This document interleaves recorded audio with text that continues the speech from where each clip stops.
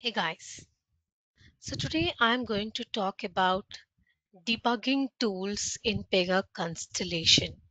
So what is so different from older versions of Pega?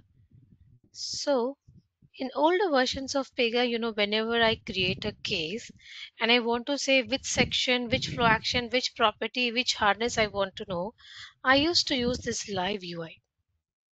Now in Pega Constellation, you can't use live UI. See, I can't identify from where this section, this drop down or this flow action is coming from.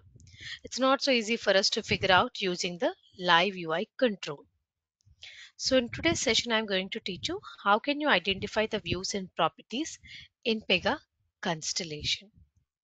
So what you have to do is if you want to identify the views and all, it's pretty simple. Turn on your tracer.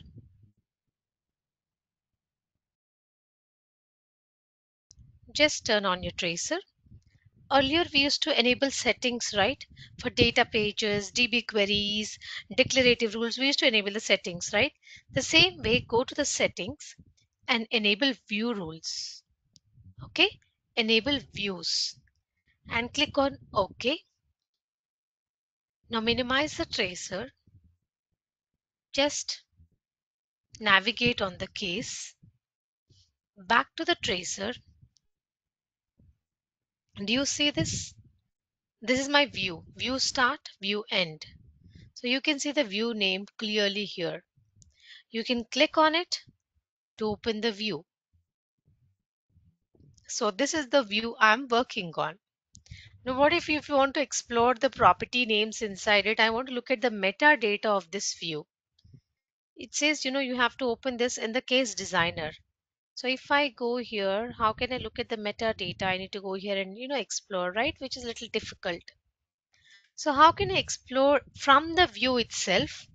How can I explore what are the properties inside it? What are the data pages being referred? What is the data type of the property? X, Y, Z things I want to see here itself inside the view. How can I do that? For that, you need to take this Pega's OTB when rule. Okay.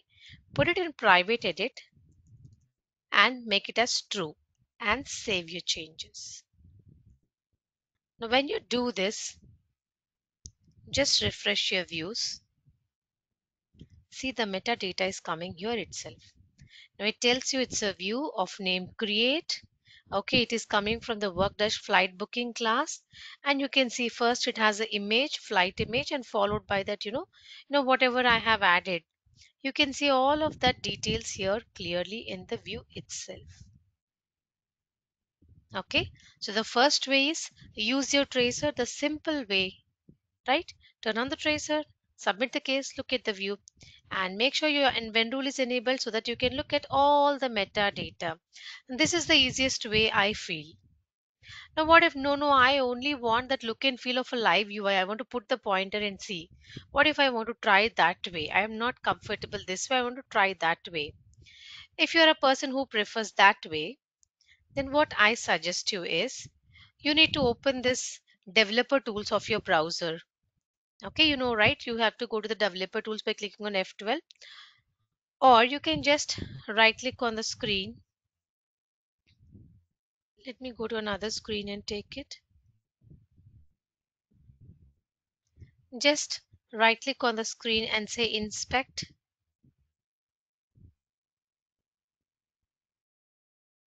Once it loads, okay, go to the console tab,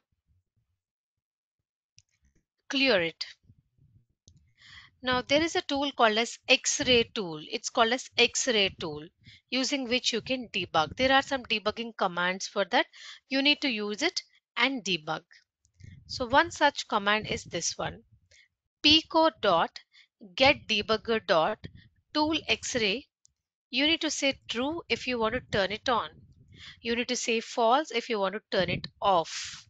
Okay. You should be careful with the case sensitivity. You should be careful with the brackets. Don't miss any brackets. Don't add any extra brackets. Make sure the case sensitivity is properly defined. Now when you enter this, look at this. You can see it's already enabled. Okay. See this all boxes with I is coming. Do you see? So it tells me like what view, what property, everything it will tell me. If I click on I can see all the metadata here. Okay, it's going to come for this screen also. Just it needs to be refreshed. Maybe we can just go to the next screen and see. It's just taking some time to refresh. So you can see this is my read only screen. Okay, you can see all over. Okay, you can see the view name is booking confirmation here, and here you can see the view name is passenger info. Here you can see the view name is passenger info underscore 1, and you can look at the check boxes also. So information about the checkbox, you can see it's coming from the data page d underscore coupons list, and the property name is coupons list. It's from data dash coupons class. You can see the whole metadata like this by using the X-ray tool. Okay, so for the entire screen you can do this. You can see views, you can see properties, you can see drop downs, whole screen you can do. But please remember that, guys, this doesn't work from App Studio. From what I found, it doesn't work in App Studio. You need to try this only in the Dev Studio. Okay, try it. So like this, for every screen you can figure out what and whys you can figure out, just like your live UI.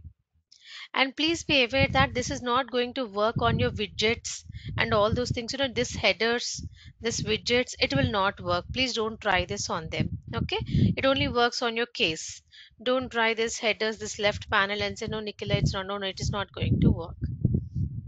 Okay, this is another way. How do I turn it off? Same command, just put a false, that's it, you turn it off. Okay, same command, you need to write down false and you need to hit the enter, and that's it, it will be turned off. Sometimes it is taking me more time to get refreshed and close the tool. Okay, we need to wait, otherwise just refresh the browser. Ideally it should happen automatically. The minute you give the command, it has to automatically close all these I symbols, and you should come to a normal screen without any X-ray tool. But sometimes it's not working. You can just refresh and try. See, my session expired. It seems that could be a reason. Just allow me a second. Let me re-log in. This conference will now be recorded. Okay, now you can see this is gone. It's gone. Just because my session expired, maybe it didn't reflect. You can see it's gone. Again, whenever you want to turn it on, just use this command. Okay, it will turn it on and it will be turned off.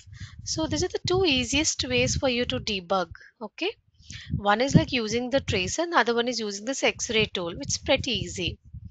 Now, what is the other way to look at the views? Suppose I want to look at all the existing views in my application. Where can I find it? There is a class, just like how your sections, flow actions, and harness used to have a Pega's OTB class. Similarly, there is a class for views as well. Go to that class rule UI view and make a single click. You will be able to see all the views. All the views you can see like this. Right? Super. Now, one important thing I want to let you know. Guys, in the operator profile, we have a small checkbox. Okay. In the earlier versions of Pega, if this checkbox is not enabled, sorry, in the operator preferences, if this checkbox is not enabled, we can't see Pega's OOTB rules in the search or in the records explorer also. You need to enable this, okay? Enable diagnostic features. Only if you enable this, Pega's OOTB rules will be found in the search or from the records explorer. Otherwise, OOTB rules, you cannot find them in the Elasticsearch. Make sure you enable that, only then OOTB rules will be found in the search. Okay, hope you find this video helpful. Please like and comment on my video, guys, if you want me to publish more videos like this. Thank you so much for watching.